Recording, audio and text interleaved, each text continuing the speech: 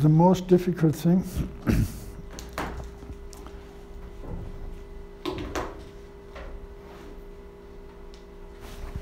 in a way, I said this, is choosing your topic, defining a relevant question. And a relevant question may be something that is, in practical terms, somewhat pressing, high on the political agenda, whatever the political agenda is. It's not necessarily about political things in the strict sense, but in terms of how we live together. We, meaning here as a group of international students, which is part of Europe, be it situations in member states, be it about non-European countries and the relationship between EU and non-Europe, or be it as a matter of Europe. How do we get on in Europe? Which is, of course, a thing that may be immediately political in the understanding of party politics or institutions deciding on this and that. Or it may be as well a matter of, for instance, our identity. Do we feel as Europeans or do we feel as citizens of the nation state, whatever. It may be a matter of culture. Culture is usually not considered to be a political thing as such, but it is.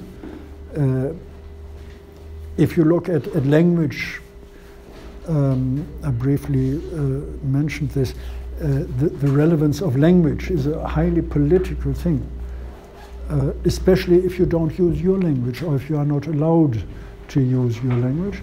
And saying not allowed to use your language, I don't mean as it had been the case in Ireland, where English, using Irish had been forbidden by the Brits. You see it there, and you see the other way, Austrian-Hungarian Empire, where the Habsburg, and in particular it was the Queen then, had been granting the right, yes, you can speak Hungarian, it's fine. It was not as such political as we usually understand it, but it was hugely important in terms of the Hungarians did not develop a certain kind of resistance. They integrated into this empire. Now, what is the question? How can we develop it? It can be something, and it should be something as well, that is relevant for you. Relevant in terms of this is something that interests you, but it is as well something that is manageable for you. Meaning you have the skills. In terms of language, I wouldn't write anything substantial about Spain, because my Spanish is extremely limited. Meaning, basically, it's non-existent. I can understand a little bit from French, Latin, and Italian. But this is not sufficient to work in Spanish, to work with Spanish documents. Are the documents available? You can get huge amount of documents from the Vatican after 60 years. After 60 years, the library is open and opens then subsequently after 60 years to new documents. So don't do in-depth analysis on Papa Benedetto or Papa Francesco. The documents are not there. You can do other research linked to them, but not on their, where you depend on their documents. Sometimes to get access to your library, it's open, but you don't get access for different reasons. So it should be something, you have to think about this as well. What is interesting from an intellectual perspective, from the perspective of the topicality of relevance, and in terms of manageability. But another thing, and this is something I want to talk about today, is the methodology. Methodology is methodology. It is not methods. I frequently see chapters in books, in essays, in theses, heading methodology. And then comes statistics, document analysis, and whatsoever. This is not methodology. Methodology is not this toolbox we use, but the methodology is thinking about which tools do we actually need. Thinking about the difference between a screw and a nail, that we know after that, yes, for a nail we need a different instrument than for a screw to drive it into the wall. Seems to be very simple. With simple things, you know what you have to do, but it is getting more difficult in certain instances, where we actually, in some cases, use a questionnaire asking people about things they cannot know, they cannot answer. It is not appropriate to use a questionnaire to make an in-depth historical analysis. There you need documents. And historical analysis, I mean now going further back than the people whom you can interview who lived this history. But even then, you may ask, is it really valuable to think about, to ask people about history they lived through? I sometimes think nowadays in completely different ways, and this would be reflected in the answers I gave in an interview about things that happened in the 60s. I had been alive there, I had been even participating in societal life, but today I wouldn't say I changed my mind. I have different insights. So in this way, methodology is about the knowledge and the logic of the knowledge we can have, and it is about the being. Who has knowledge about what? What kind of knowledge is it? Epistemology and ontology. This is something very basic. Who knows what? What can we actually know? We can know certain things about the past, but there are things we cannot know. And there are certain things we cannot know, especially about the future. We cannot simply draw a line from today and say, okay, this will develop in this and that way. Things change. There are different influences, and history develops in this strange thing that it permanently reconstitutes the conditions under which it develops. We build universities, and with this building of universities, we have, of course, a different way of learning. And learning changes because we have universities that are now mass universities. It's not this small amount of Latin-speaking monks who had been highly educated as priests and doing their work. this was a different knowledge as well, changing according to this. So find your question, think about the kind of knowledge, think about the kind of people you are dealing with in terms of individuals, but as well in terms of is it the modern or the ancient person you're looking at. And try to define in this respect your topic. Try to define it as well, especially in the context of two broad questions.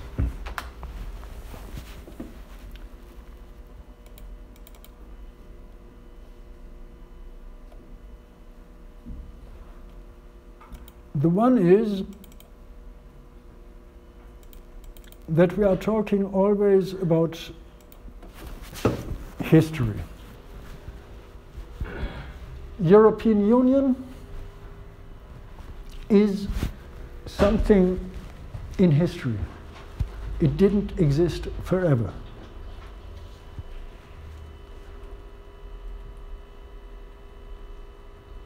I'm just calculating how old am I and how old is what we call today European Union.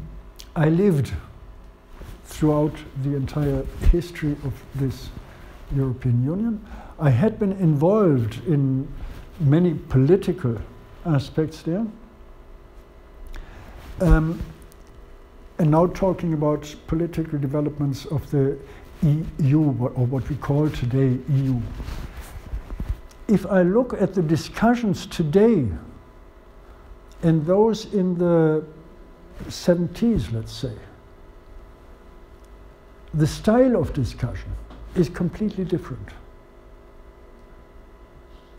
So this is a very short, historically, a very short period. 70s, now we have 2020, it's about 50 years, it's nothing. And then you go back even further and say what we discussed in 2000 and what we discussed in 2020. The composition is a different one. The questions are completely different. Now let's go back to '69 because this was a concrete event. There we discussed on how to get the Union closer together to develop a European consciousness. Today we have the question, how can we keep these countries within the Union? Not about a European consciousness. Actually, in a way, more the other way around, of devolution, of give things back to the member states, that they don't run away, because as Britain wants, they want to leave the Union. They think it is a superstate. So questions develop, and then of course we talked indirectly about it. Europe is, or claims to have, some very long-term history. It's this ancient, the reference to ancient Europe, ancient Greek traditions, philosophy, ways of thinking. And sometimes you think, oh yes, of course, we are all Greek. This is what we said a couple of years ago when they oppressed the country today. But no, it's all about, yes, we all stand in this tradition. Are we? I'll give you some homework where you may think about it. Meaning, there is this link. At the same time, we have the Renaissance, which means there was something breaking away. Did European thinking did not exist during this time, that we had to revive the ancient ideas? That's the quote. But what we have is at least this reference to history in what Fernand Braudel talked about on three planes. we have this long-term history of, yes, we are Europeans, we are all ancient Greek thinkers, even if we don't know it, even if we are not aware of it, a little bit Roman as well, but they treated the slaves so bad, so we leave them out. And then we have this move to the Renaissance later, and this is history, longue durée, long-term history. And then we have had something that I can include myself, we didn't go through personally. We know in different ways what it meant, but we didn't live in the 1929 to 30s when there was this crisis, where many people say the crisis today is very similar to the end of the Weimarian Republic in Germany that prepared then the World War. It was not a German crisis, but it was hugely relevant there because it was the forerunner of the Second World War that started from Germany. Now, the crisis was a United States one, of course, the original one, but this was Wall Street, this was far away, and there was a wall kind of dividing the world. This is part of it. Of course, we have always this global history, but at the same time we narrow it down to something that is manageable, that we can overlook. China at that time and age didn't exist in a way. It was so far away. It existed. If you go to Italy, to the palazzi of the Medici, you will see that it existed, that there's a huge stock of exhibits of stuff they have had from China, Marco Polo. It existed, but it was not relevant on the political agenda. Today it is. We did not go through the Second World War. And in a way, we all would be affected there, meaning the countries from where we come. They had been affected. The European country here in Poland, Poland had been the first, had been occupied, and Japan had been the last that had been destroyed by the Americans by throwing two nuclear bombs, nuclear weapons on it. So it matters still today. We are kind of aware of it, even if we did not went through it. And then there is, of course, this short-term history. Yesterday in Hessia there had been elections. I don't know much about it, but I read today the headlines, "This will change the German federal government," meaning, in short, Merkel has to go. This finishes. I don't know, maybe, but this is short-term history. This is what affects us day to day. And of course, if Merkel or the German central government changes, this matters for all of us in our countries. We don't know how, but it makes a change. We have to make, or you have to make, whenever looking at your question, as well, if you want a decision, where am I? Am I arguing on this, or on this plane? Longue durée or events? What is relevant? And then I come actually to the second general point of relevance. Whenever you look at your question, it's seemingly quite easy to find something where you say, yes, that's an interesting question. elections,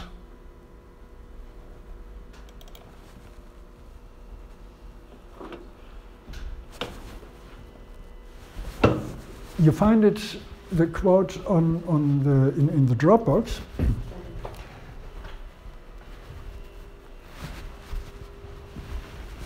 In a way, it is if you want, the paradox that is called ascending from the abstract to the concrete. And paradox, I say, if you read this quote, it starts actually with something where we, first and foremost, would say, yes, this is concrete. It starts with the population. It starts a question to you with, what is a cat? And then you say, bloody hell, but what is a cat? I know, of course I know what a cat is. It's this animal with 4 legs and a tail and a head, relatively small.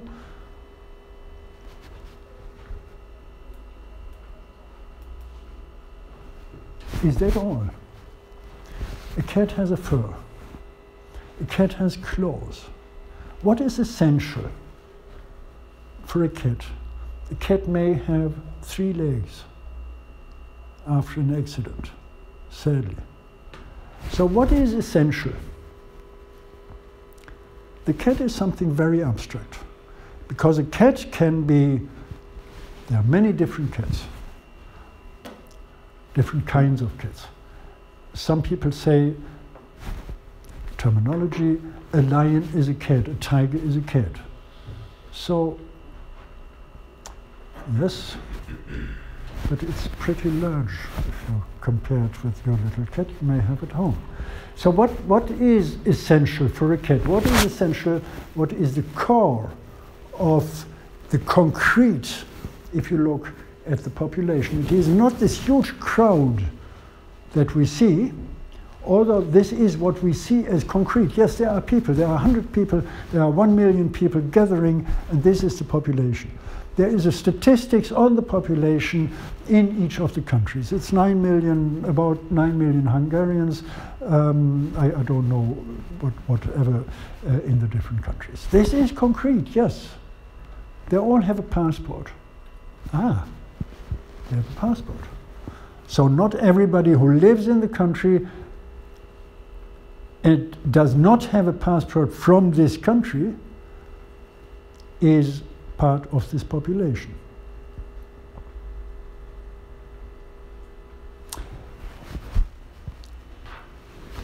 The essential, the most important sentence is this: the concrete is concrete because it is the concentration of many determinations, hence unity of the diverse. This is the point where we have to say it's the concentration, and what makes it concrete is actually that it is something essential. This really defines this one thing of population or of a cat.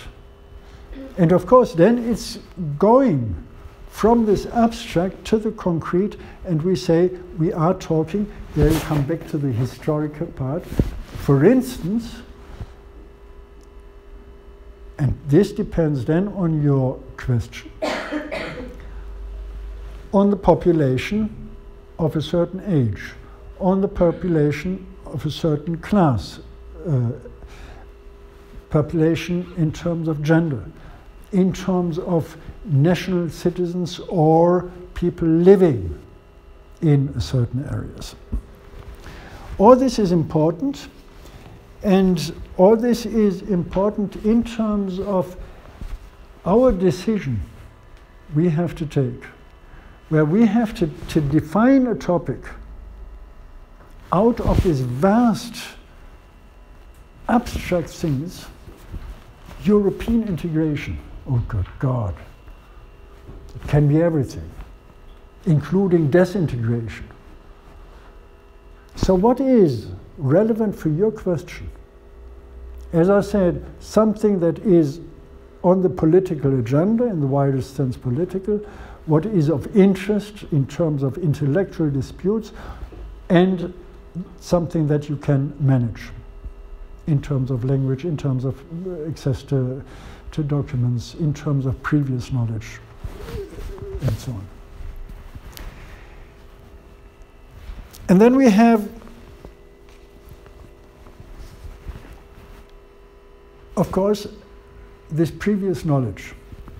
And this previous knowledge is not only something that we learned on the subject. We all know, I assume, that the EU was not always the EU, but at some stage it was the European Community, European Economic Community. There was a change. This is something we know. We know that it had been not always this amount of countries and will not be always this amount of countries. This changes. But there is something else we know, or that we can call previous knowledge, and this is methodology.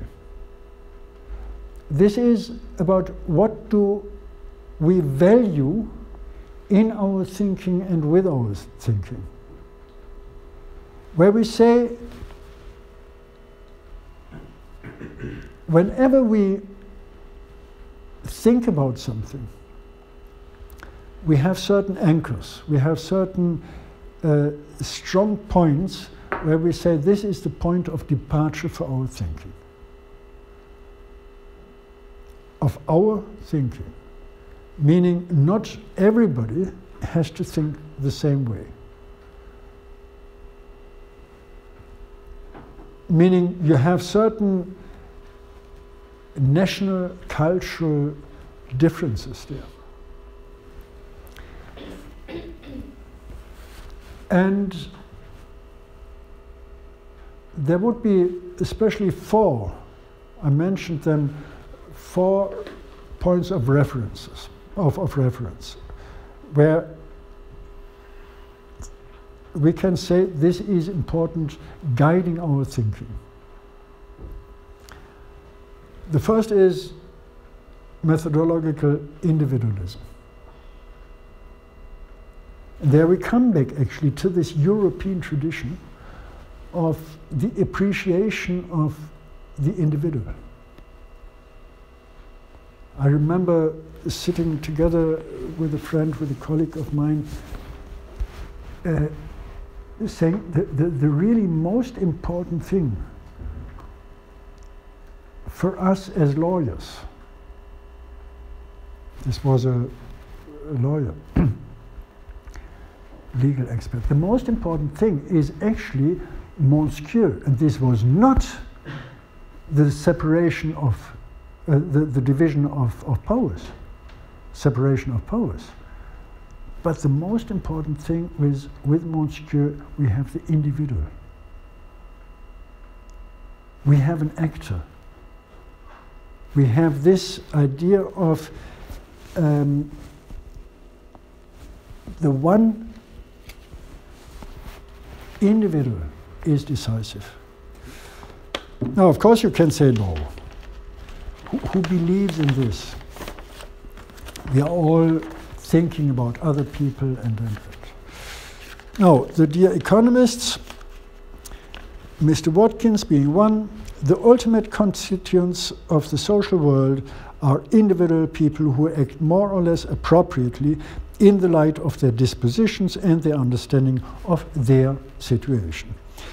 Every complex social situation or event is the result of individuals, their dispositions, situations, beliefs, and physical resources and environment.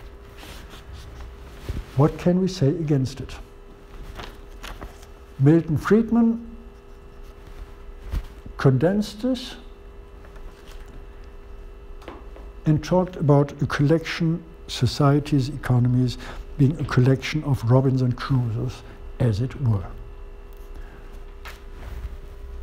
We are all sitting on our little island, thinking about ourselves, acting to our own benevolence, and that's it. And then you have this dispute actually, yes, this is exactly what we Europeans do. Europeans, not Europeans. This is the reference. This is actually something a friend of mine recently said as well when we had been out for dinner, and she said, this is, you are all so individualistic. You don't think about meaning. The meaning is just your individual success, short term. We, she is Chinese, we have a different point of reference. I don't know if you have been in China. I don't know actually the situation in other Asian countries. But in China, we have a beautiful thing of a, somebody said always, this is our we meal. We are sitting together, we have our meal. That's what we have in Italy as well. We enjoy family meals and we go out and it's great. But in Italy, we still get, usually, leaving the starter aside, we get our own dish. In China, I remember many cases, we had been sitting around a large round table, getting the different dishes on a sub-table that had been turned around. There's a certain sequence to it, a certain way, but then you wait that something comes to you. You take your part, this thing goes on. Culture is politics. This is this, we are having our meal together. Now, of course, with this large table, it makes much sense. I'm vegetarian, so I was going out with friends, and they had not been vegetarians, and they said, no, we order this for you, this is vegetarian. Then they brought this, we had been only 3 or 4 people, they brought this, put it onto the table, and my friend took it and began to eat. Of course, he did not eat the entire thing, but it was ordered for me, but it was in the middle of the table. And everybody could, of course, take from it. I went out, friends visited me in Rome, Chinese. They ordered a dish, and they ordered then 4 plates to put the dish into the middle of the table and say, no, we share. And then there was this Finnish guy in China at some stage where we had been sitting around a large table, and he wanted this thing at the other end, and he was just turning the table around. People had been looking, surprised, and didn't say anything because, okay, except he doesn't know. But this is a huge difference in terms of, and then you come to this question of relevance, of the concentration. It is not just about a certain behavior, but there's so much involved. Even questions of property, of respect, of what defines us as group. That we can all sit together, or that we actually share, and what do we share? What is relevant, but it is, at least in social science, in the West, whatever this West is, methodological individualism. The second point is methodological nationalism. From wherever you come, I guess nation at least plays a relatively important role for you. Relatively means it can be a very strong role. You feel as Spanish whatsoever. You may feel as well in terms of your region from wherever you come. Or you may say, okay, I am French, but at the same time, I'm very much European. Mentioning French, France, it was actually funny that I think they stopped at this stage, but for a long, long time after the introduction of the euro, you still found the price in French francs. It was funny. It always reminded you, but you are French.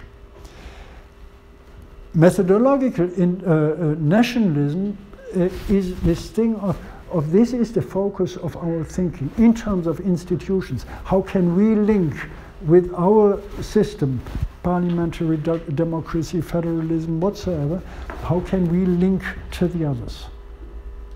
But important is what we are. And this is one of the major problems of the European Union to integrate. And this is actually something where they try to solve, in inverted commas, this problem by thinking about Europe as a state. Then we don't have the problem anymore. If you have Europe as a new nation state, then we have another reference. But we still have the same in terms of methodology. And then, of course, what matters, what else matters? It is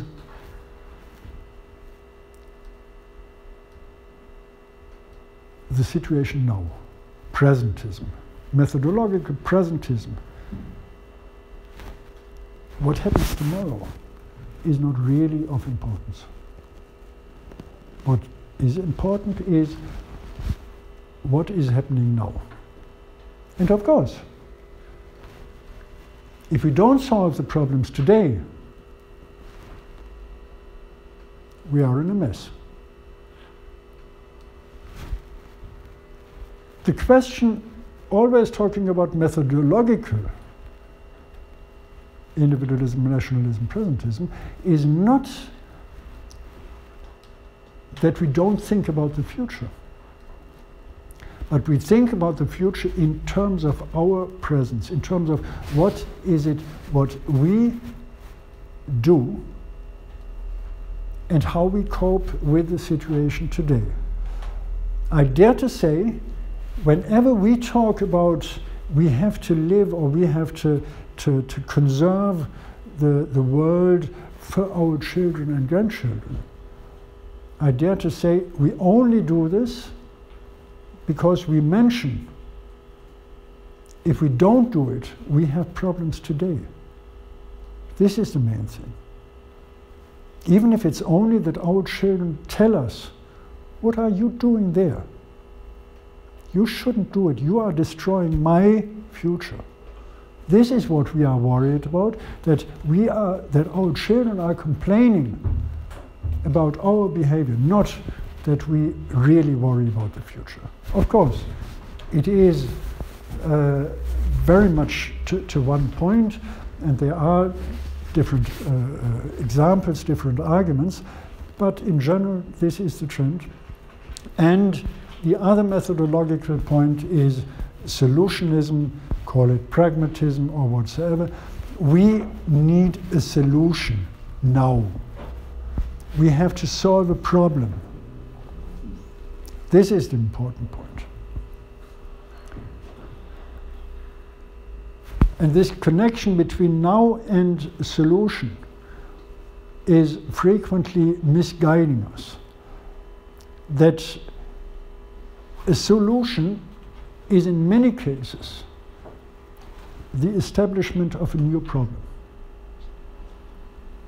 We always refer to the giants of science, the great minds, Albert Einstein, saying we cannot, this is exactly this, we cannot solve our problems with the answers we gave and that had been leading us into this problem. We have to look for something else, and this means we have to look for something that is not providing an immediate solution. Employment policy solves many problems of Europe today. But if this is really a solution or Pharisee victory, this is another question. It is export, for instance. Yes, export is something where we find a solution for a current crisis, but this is not the question. And this is always the point. We have to look for the question. So, figure it out what is essential, figuring out in which historical perspective is it essential, and then figuring it out in terms of the goal. And there is this vague idea of doing something good.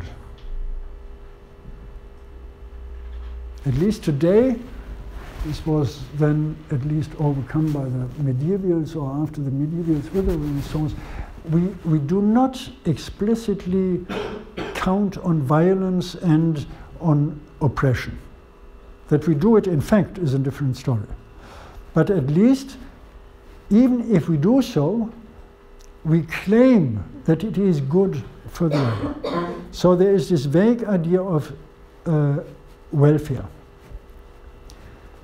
In economics, he hadn't been economist, but in economics we talk about the Pareto optimum, meaning whatever we do in economics should have, and this is something in general, should be beneficial for everything.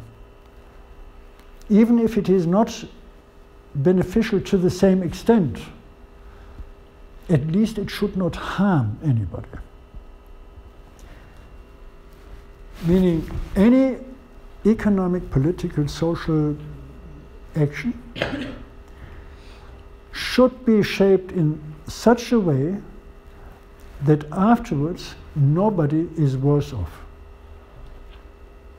One, two, many are better off, but at least there is no harm done to anybody. And this is, of course, a problem in a way. How can we make it compatible with the situation that everybody is acting for him or herself? The one thing is having a regulator, having a state-like instance. I want a computer, a laptop, I take it. You actually want a tablet, you take it, but I want to keep it, keep this as well, and you want, of course, keep your laptop. So what are we doing? We are fighting over it. And then there is this instance saying, no, stop, hang on. This is your property, this is your property, you have to respect this. No fight allowed. So this is the point where we have regulators in one way or another securing this goal, overall goal of welfare. In philosophical terms, you have it, of course, with the imperative in the popular version, don't act in a way that you don't want others to act. So always do something that you respect as well if somebody else does it.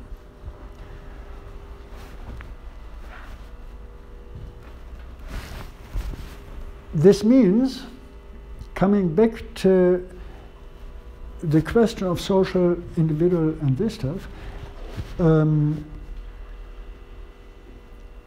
Friedman, speaking of Robinson's, what happened to Robinson when he was stuck on his little island? Shipwrecked, he was sitting there, just on his own, and Milton Friedman says, yes, that's the typical example of the ultimate individual. If we look at Robinson, was he really this individual? Wasn't he very much a social being in terms of the tools he brought from this wrecked ship? He was going back to the ship and saving different things, including gunpowder. This was a social act, meaning he saved from his predecessors, from his ancestors, what they had been providing. He was just on his own, and nevertheless he was a social being. He was on his own. He domesticated animals, not really a matter of socializing with animals. He was alone until Friday came.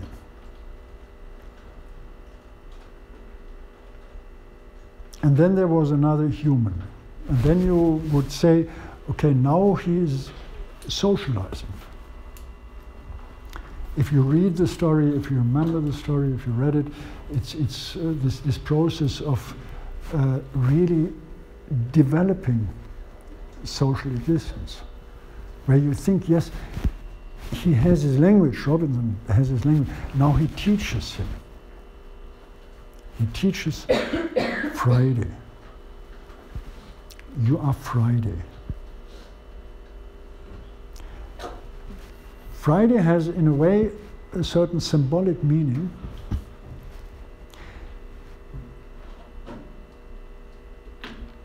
Of course, it was simply learning or teaching this language, but it was something else. There is Friday, there is Saturday, and there is Sunday.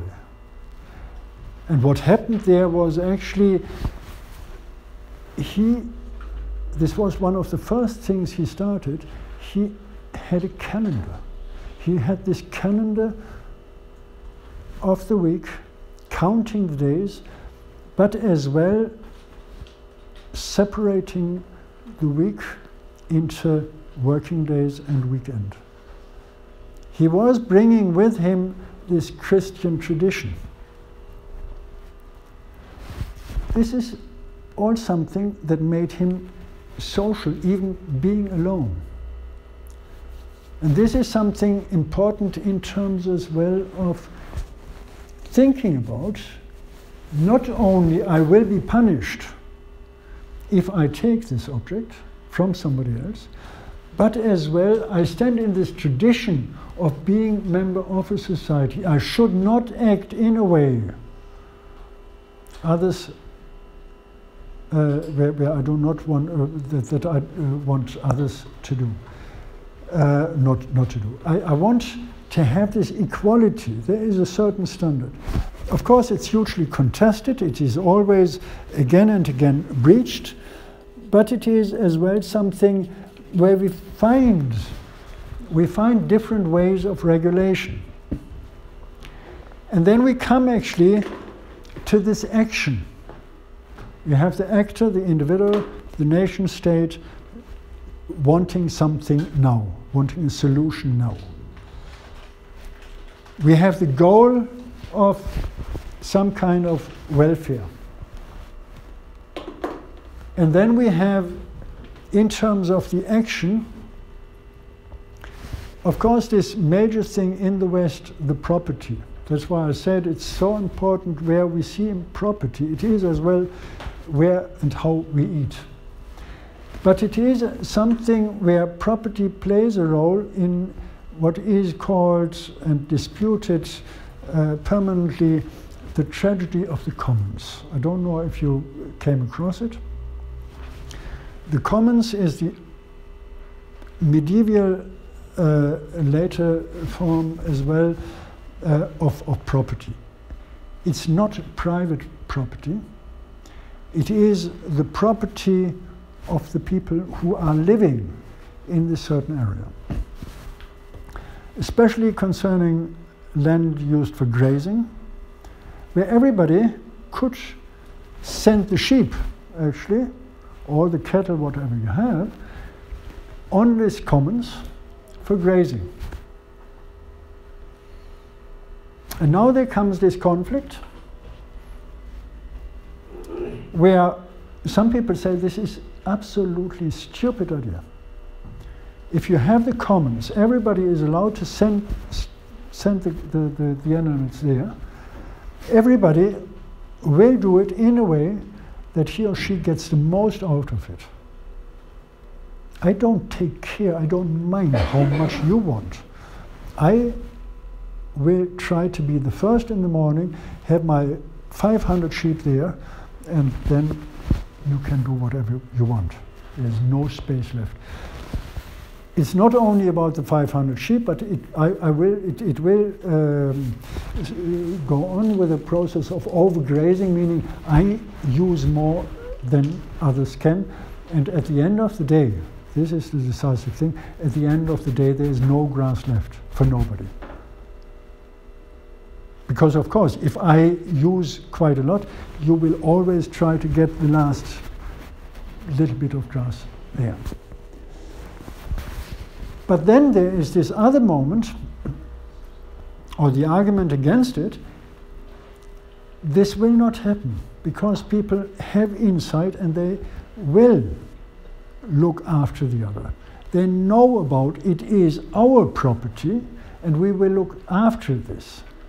And there is a second moment that then, of course, you see somebody is misusing the situation, overgrazing, and then you say, sorry, don't. We don't like this. And at some stage, you will say, don't. You have 2 sheep per day for 8 hours, and that's it. Meaning, you come from a general agreement, the effort, the attempt to find a communal regulation, which means no regulation in the formal sense, you'll come to a formal regulation because somebody doesn't accept this. It's a power game. But this is something that happens where you have these methodological imperatives, you have this imperative on some kind of welfare, and then you have something else where you can say it is about finding a way to reaching it. It may be a communal, mutual understanding and permanent negotiation. It is always permanent negotiation. Or it may be something where you have a permanent, or for some time, a strong regulation in place that once, not forever, but for long period, defines the rights. Property rights, decision rights, and whatsoever. 3 planes of history. Where are you looking at? At the short term, or at the longue durée, at the very long perspective. There is always the problem as well defining a question, whatever I do and think, is it relevant? In political science, you may have heard about it, it's captured by the term path dependency. If I set up a system, I cannot immediately change it afterwards. It takes at least this medium historical perspective where I change as well attitudes and behavior.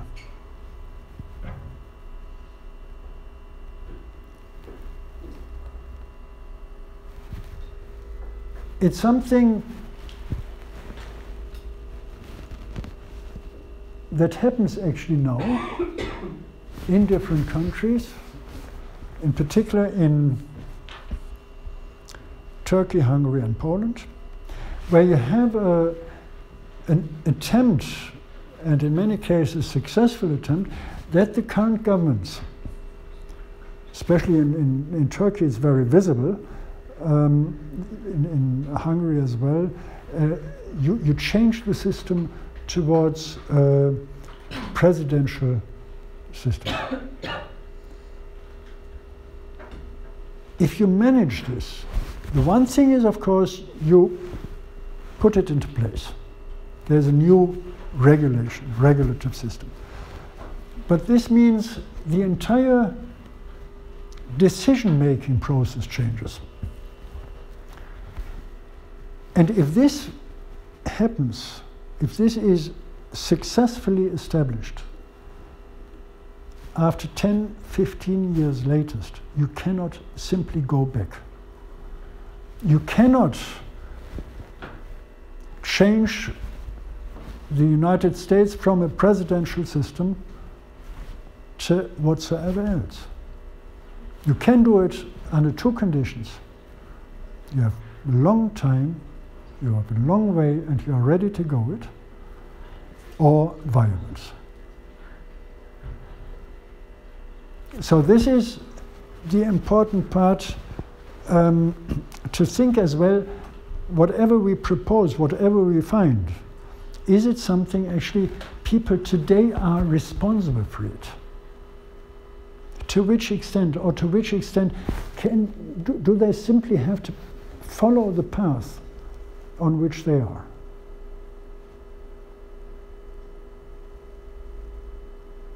Of course, there are strong arguments that you can do whatever you want to do it now, don't hesitate. There are strong reasons to say this is simply opportunism. You pretend or you suggest, no, this is, we always did it this way, so we have to do it, we have to continue. But means there is a struggle, there is a hegemonic system, a counter-hegemony, and it's a permanent struggle. This is what you find in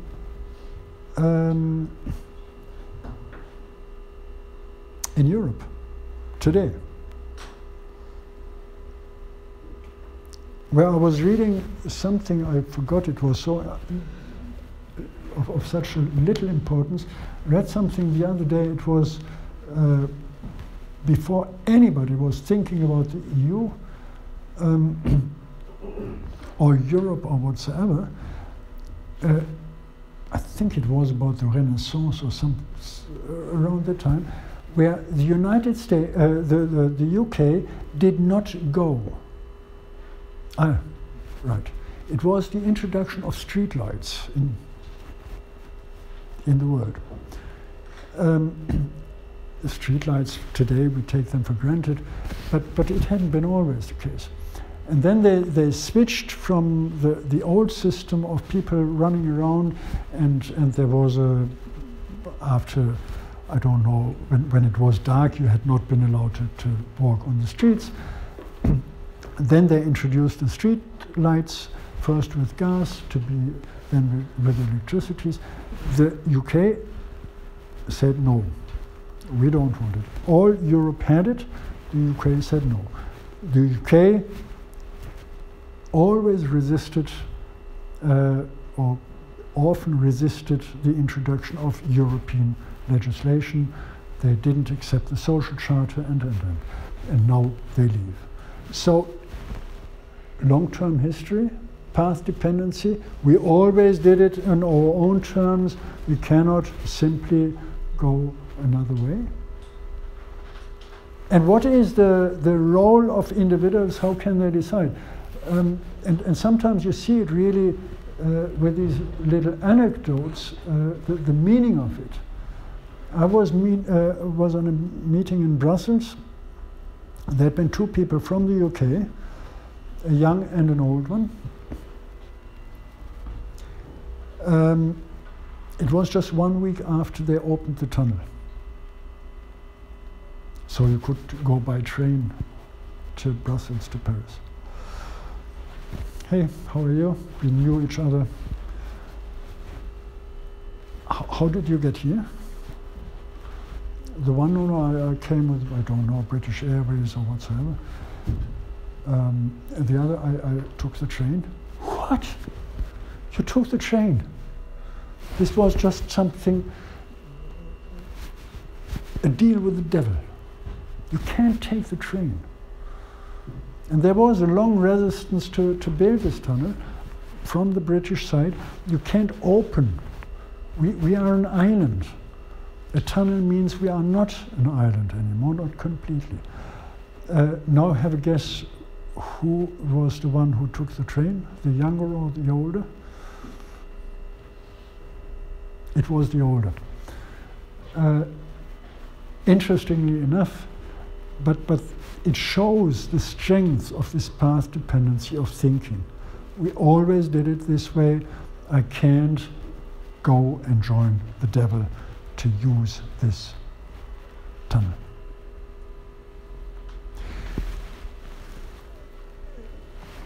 As I said, I want you to look at home. You have it here on the internet.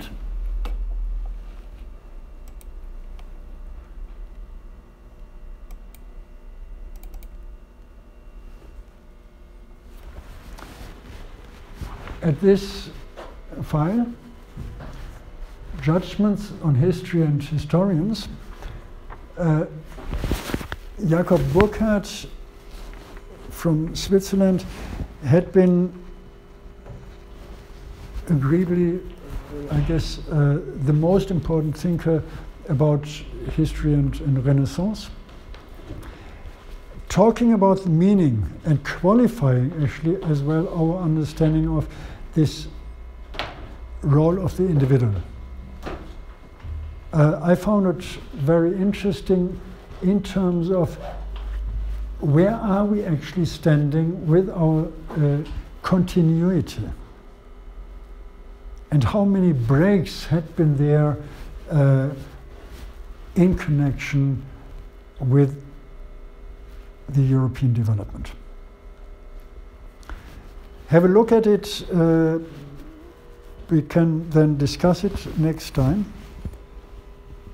Are there so far questions to what I said, methodology?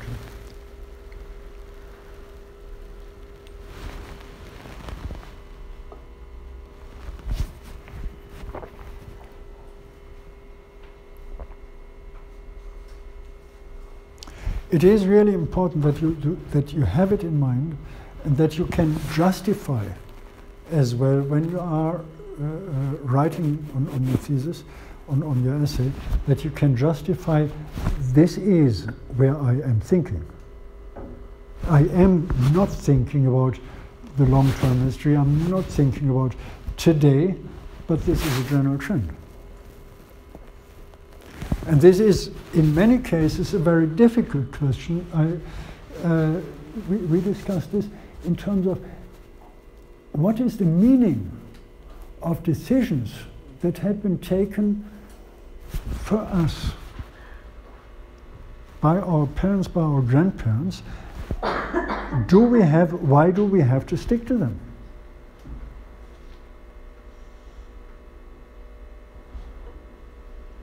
And you can turn it in different ways. Why do we have to stick to the nation states if we have now Europe? Why do we have to go and accept Europe only because our parents and possibly grandparents did it? So try to figure it out and try to be clear there.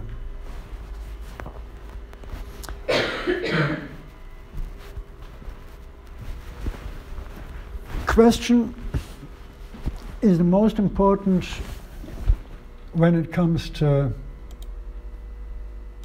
writing.